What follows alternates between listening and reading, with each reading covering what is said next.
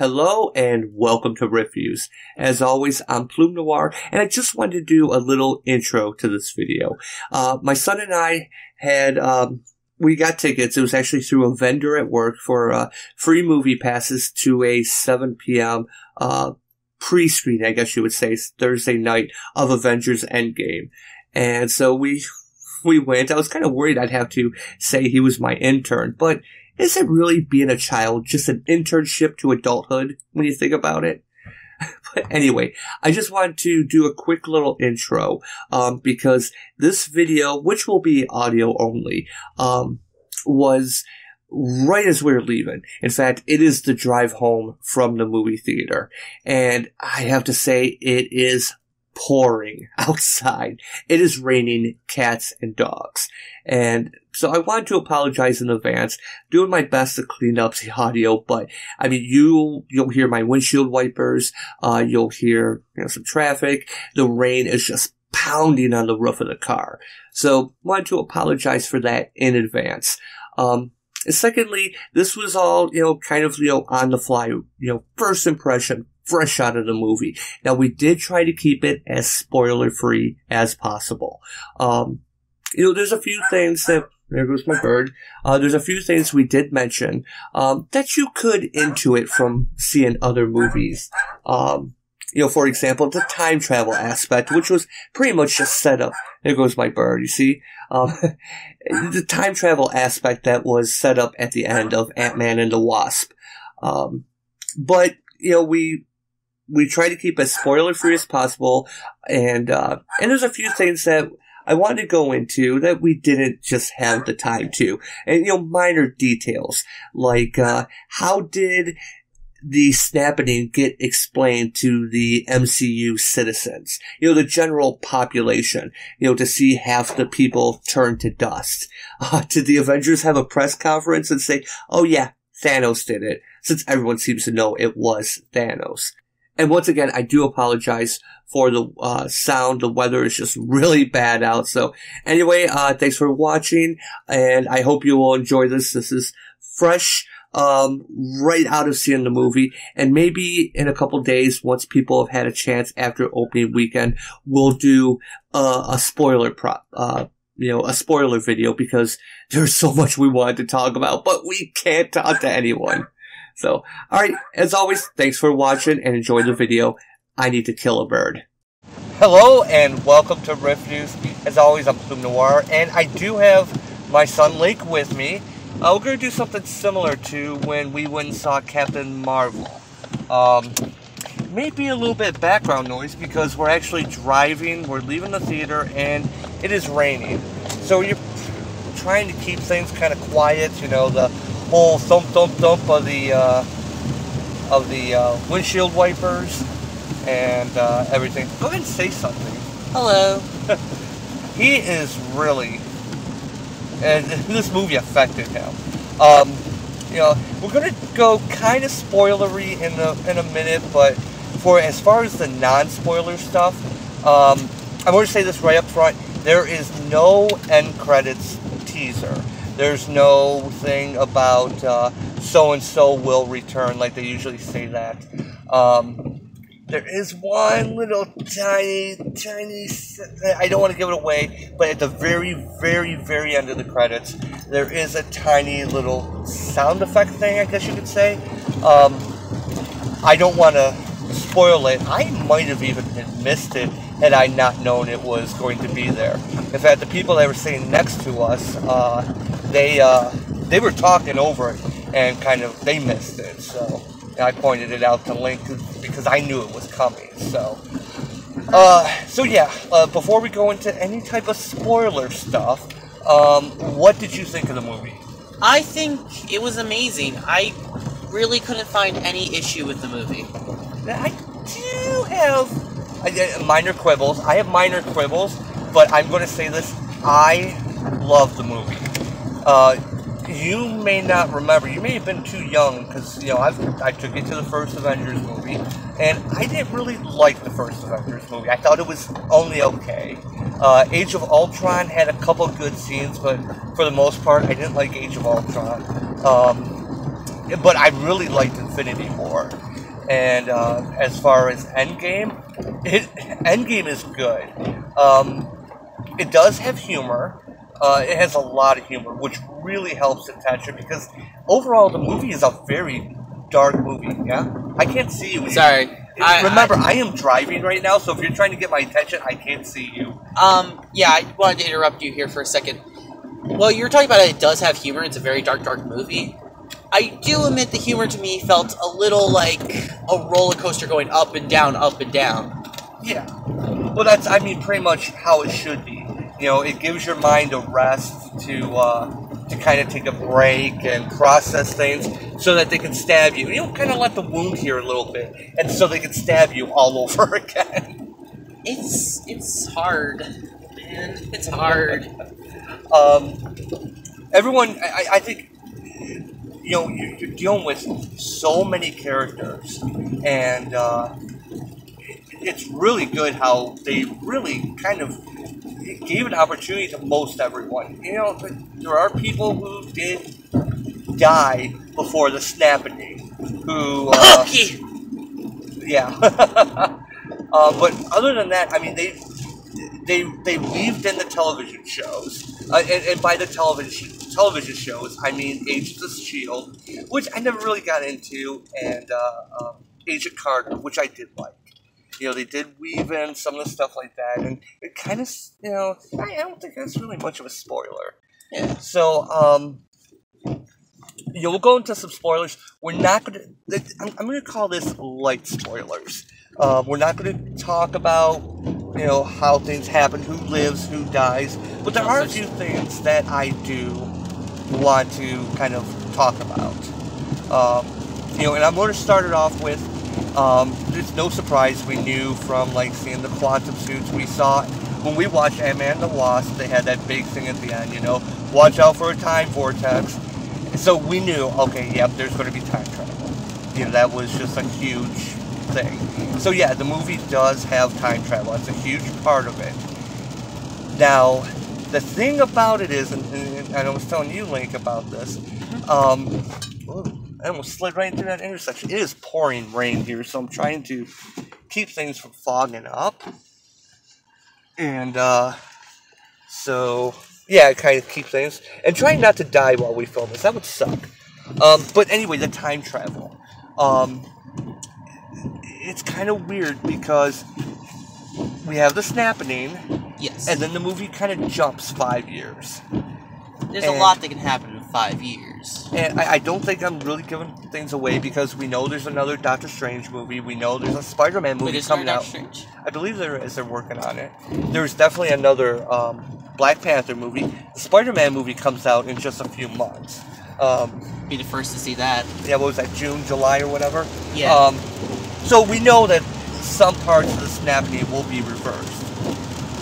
Now, it looks like we're still judged by other things that happen in the movie.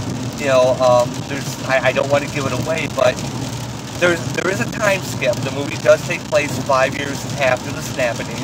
The snapping gets reversed. So what? We have all the people who died and are now like 5 years into the future. By this, and like I said, we know there's a Spider-Man movie coming out, so I feel safe that I can say this. You know, Spider-Man's back alive. You know, we do see a scene with him in school, and he's, you know, seeing his friends. But did every single one of his friends get dusted? Yeah, what happened during that? Yeah, wouldn't there be some of his friends that got dusted and some didn't? So there'd be like some 16-year-olds and some of his buddies can now buy beer for him because they're 21. I like to imagine like this: Thanos just really hated school and tried to spare them. Well, no, because they're all, you know, Peter and all his friends were all, you know, yeah, they were all young. None of his friends, you know, were 21 like they should be. You know, well, if they survived the snapping. So that does kind of bother me a little bit because we saw in an earlier scene after the 5-year gap. There is no children around. There is a scene where Cap is explaining everything that happened, recapping, but he doesn't really say anything about this school and how it's been affected, how it's affected normal circumstances. They talk about governments, but they don't talk about people. You know, you're right. I don't recall there being any kids that... Did all kids get snapped? Yeah, I'm serious. There were 0 kids in this movie. Yeah, except kids that were born after the snap. Yeah. I mean, we don't want to give anything away, but that's a good observation. I did not even catch on to that. That was good. Actually, no, wait, I'm wrong. There is one kid who survived, and that was Scott Lane's kid. No, she didn't. Oh. Yeah, she did. Scott Lane... yeah, you're right. That's right. Okay, we're getting into spoiler things, but, yeah, you're right, she did. I was, for some reason, thinking, yeah, she, well, since we gave it away, she did survive, and she is one of the reasons why we know that time did not reset 5 years into the past at the end of the movie, because she's still older. And, so yeah, we do get to see everyone starting to come together. Captain Marvel does make her way. You know, she's helping. And yeah, they did the movie kind of feels like 2 years ago in the comic time. And there's something I can't give away at the very, very, very end of the movie. But, you know, if people see the movie, they'll know what I'm talking about. The other thing is, we do have Captain Marvel. And man, the Carl Manverse jokes are going to start up because they give her that really short haircut. And it did look good in the comics, and it looks bad on Brie Larson. But thankfully, she wasn't the, Deus Ex Machina that solved everything, which is what I was really worried that I can't see when you do that. I'm sorry. Just go ahead and say something. I do want to mention this. She did feel like a Deus Ex Machina when you first see her. Because she's... Okay, don't say what she does, because she does have a really pivotal part in the very beginning. And yeah, this movie starts off, pretty gut punch right at the beginning. And yeah, there are people who die, they're not coming back. And there are some questions answered. Who can lift Thor's hammer? I always thought there's some great scenes in there with that. And one other thing is it's a long movie. It's 3 hours. They say it's 3 hours 2 minutes, but I timed it. We went to a thing. One of our vendors at work had a thing that we were able to go see the movie for free, see it a night early.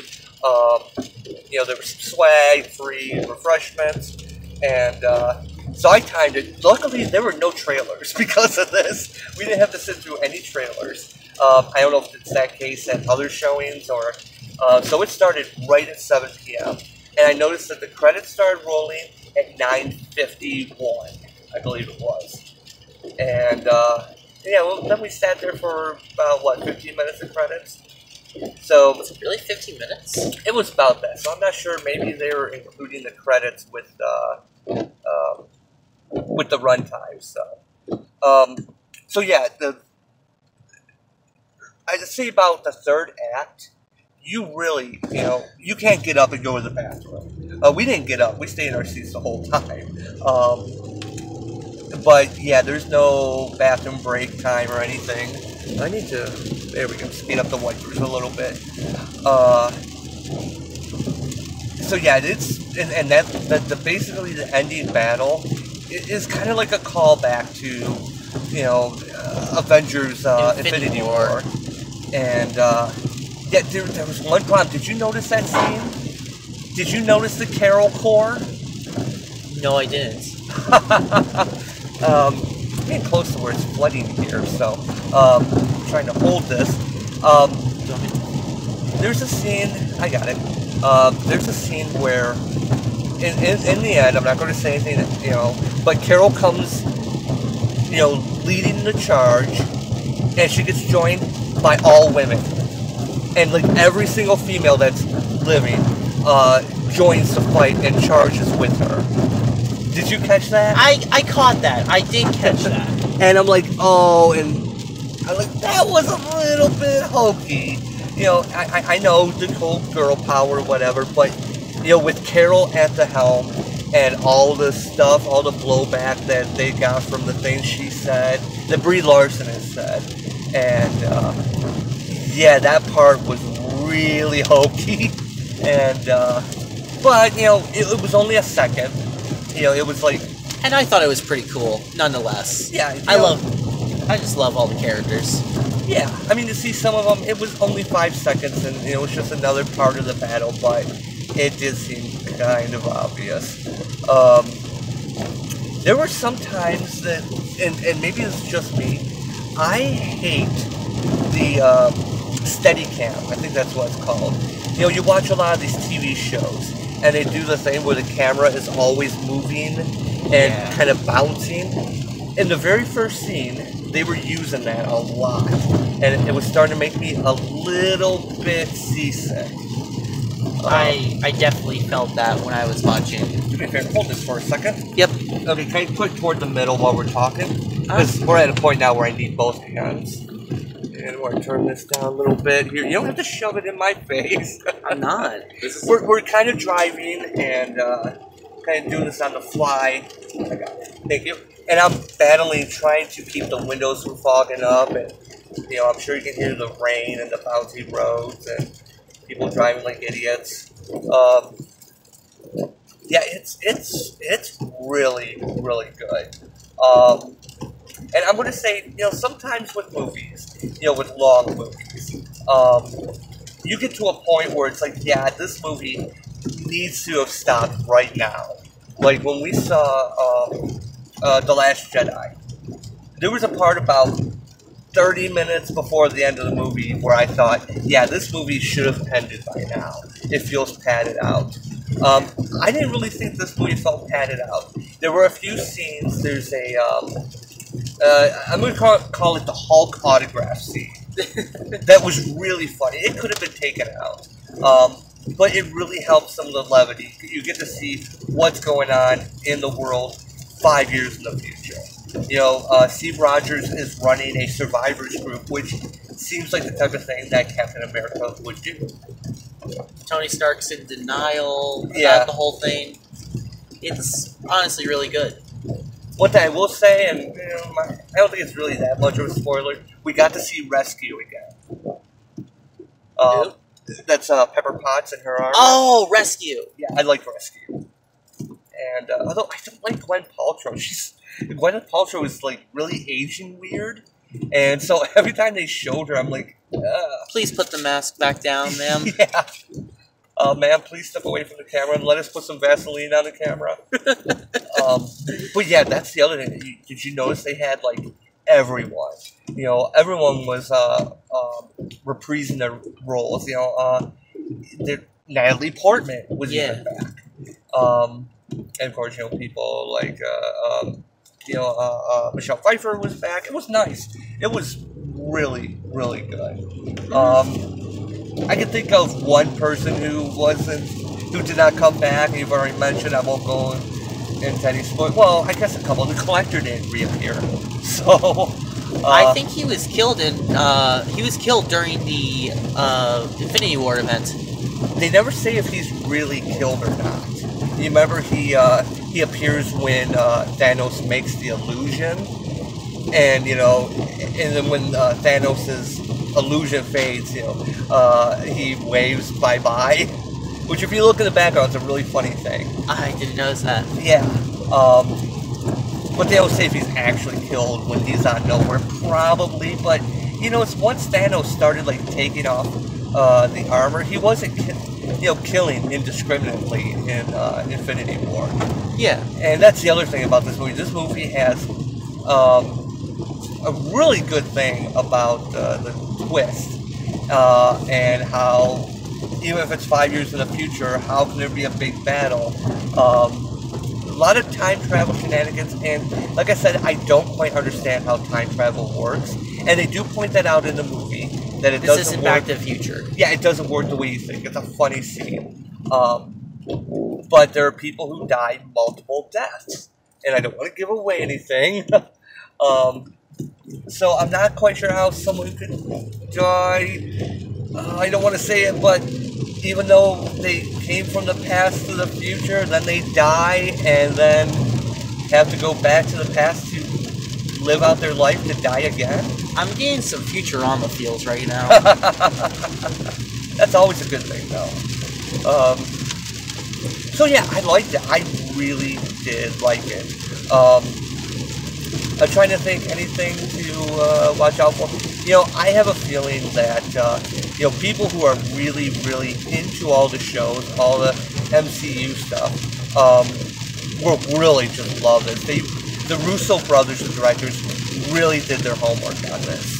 It was amazing. It felt like all the years that we spent building this universe came together in one big, beautiful pile of fandom.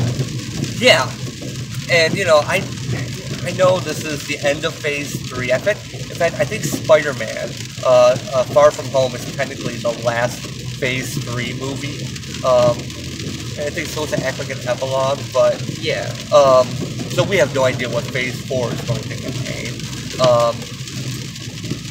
And I don't know how far they really plan these things. Because there have been a few little bit teeny tiny retcons throughout the movies. But,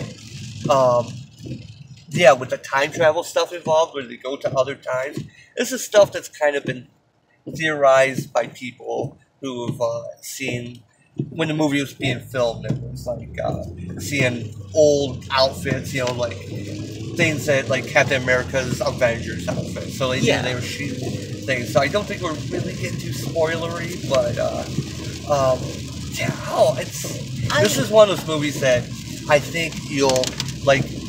I know probably 2 hours from now I'm going to go, wait a minute, how did, you know, it's a big popcorn, you know, budget film, and you know, this is one that I think I'll buy on Blu-ray. Oh my god, I just had an idea for Phase 4. What's your idea for Phase 4? There were some characters who went back and retconned themselves. I won't say who. But I think there's going to be multiple versions of characters running around. Well, that's what a certain character was trying to stop from happening. Okay. Actually, they described it as a timeline paradox where it gets multiple rifty-willities, timey-wimey things. Okay, yeah, please don't quote New Doctor Who. You know I don't like New Doctor Who. It wasn't New Doctor Who. The timey-wimey ball stuff, that's New Doctor Who. Is that the 10th Doctor that says that? The 11th Doctor? It's the 11th. Okay. You know, as far as I'm concerned, Doctor Who ended once they started to have a budget. You know, I like the old Doctor Who. Dislikes. Oh, that's okay. I'm old school. Tom Baker is my favorite Doctor, okay? And you have no idea who that is. Alright, let's get back to our connected universe here. Yeah, so we still have another Guardians of the Galaxy because James Gunn's back for that. Oh, I'm excited. Which I'm happy about. But we already know Gamora died in Infinity War, so that whole thing, the whole Star-Lord Gamora thing is... It's honestly one big twist around. But I'm glad to see Mantis. What's her name? The actress that plays her, like, something. I love her. She's a really good actor for her character. She was just phenomenal. I didn't even realize there was an actress. I thought a lot of it was CG. What else? I thought the special effects in this movie, oh my god, there are some times where there's so much going on. And, you know, yeah, that ending battle is really the battle to end all battles. It's good. It's hard to think. I can understand why people would be, you know, where do we go from here? You know, how do you start over? And I think that's kind of the whole theme of the movie. It's really beginning anew. Yeah. I mean, there is a lot of passing of the torches because, unlike with comic books, you know, humans age. And, they die. Yeah. You know, Chris Evans can't play Captain America forever. Robert Downey Jr. can't play Tony Stark forever. I can say these because we know their contracts are up, and I'm not going to say anything about characters, but it's loved and speculated. Because Robert Downey Jr., I think he's in his 50s. I know he was looking really old at some points. Yeah. So, because he was one of the Brat Packers, you know, and that means nothing to you because I'm old. But yeah, all in all, I liked the movie. I thought it was good. May I put some final thoughts on something? Sure. There is something I really loved about this movie, and that's costume design. I always love costumes. I think they're one of the most interesting parts about heroes, besides backstory. I feel like when we see these suits that were for the new... The quantum suits? Yes. I feel like we don't get to see enough of them, and the suits we do see are not really interesting, because you won't notice a lot of some of the little details. Yeah. Like on the new Iron Man suits. I didn't notice this. I noticed it like halfway through. But Iron Man's new suit, not the quantum suit, it has the original color design of the comics when the first Iron Man comics came out. And I thought that was a beautiful reference, but I think it went over a lot of people's heads. Probably, there's so much I'm sure they put in. I mean, they're pulling from 11 years of Marvel movies at this point, and not just that, but, you know, the deep history and, you know, of the lore of the comics. And I'm trying to think, I noticed a couple comics Easter eggs. I'm trying to think of some. Yeah, I'm trying to think of some I saw. This is one of those movies I think will require a second viewing. But 3 hours, I don't know when I'm going to have time to sit down and watch it again for 3 hours. Sorry. I was just about to say, maybe in a couple weeks I'll catch a matinee. You know, maybe on a Sunday morning we'll go see it again once the crowds have died down. Yeah. There is something I do love about this. We do get to see more of armors and more of the actual Thanos as general, as a human being. We see his philosophy and how he changes over the years. Yeah. It's really interesting. You know, Thanos was really the best part of Infinity War. And I think he's one of the few characters that can say he's going to do something and then go do it. Yeah. He was the only character I've ever seen in a movie to say he's going to do something. I'm going to rip half the universe. And he does it. You know, I would have to say Thanos is my favorite, most sympathetic, genocidal madman. It's better than comic Thanos, in my opinion. I like his motivation a slight bit better than... A slight bit better? He's trying to please death in the comics. Yeah. He's a madman. He's known as... Deadpool is married to death. Okay, you know, we don't talk about Deadpool. You know how I feel about Deadpool. Alright, I'm sorry.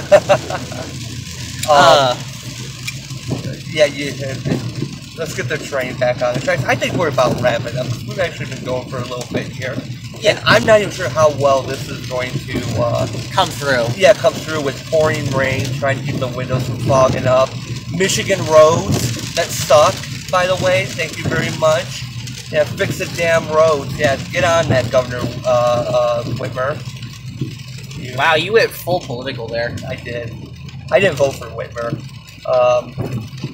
I voted for, what's his face? James Jones. I liked him. Whoa, calm down. What? I just had a hypothesis that's too spoilery. I'll tell you afterwards. Okay. Alright. But yeah, it wraps everything up, and so, a final thought is, I really like how the movie wrapped everything up. You know, character arcs ended. It's not all happy. That's, you know, like life, some things are happy, you know, some things aren't. And some things continue and some things get passed on. And, yeah, it was good. He was very good. So, and do you have any last thoughts? No, I do not. Huddle. Slide into the intersection, kind of hydroplaning there. I think I got out everything I needed to say about this amazing movie. Alright, well, I think we'll wrap things up. Let me flip this around. Oh, I almost dropped it. So, yeah, we've been going on about 26 minutes here, and I really hope this comes through, so. Alright, well, any last thoughts? I already asked you that, right? Yes. Alright. So, yeah, we're almost home, so I'll wrap this up. As always, thanks for watching, and I will be back shortly. Thanks again, Link, for being on. Alright. I appreciate you bringing me on. Alright, catch you later.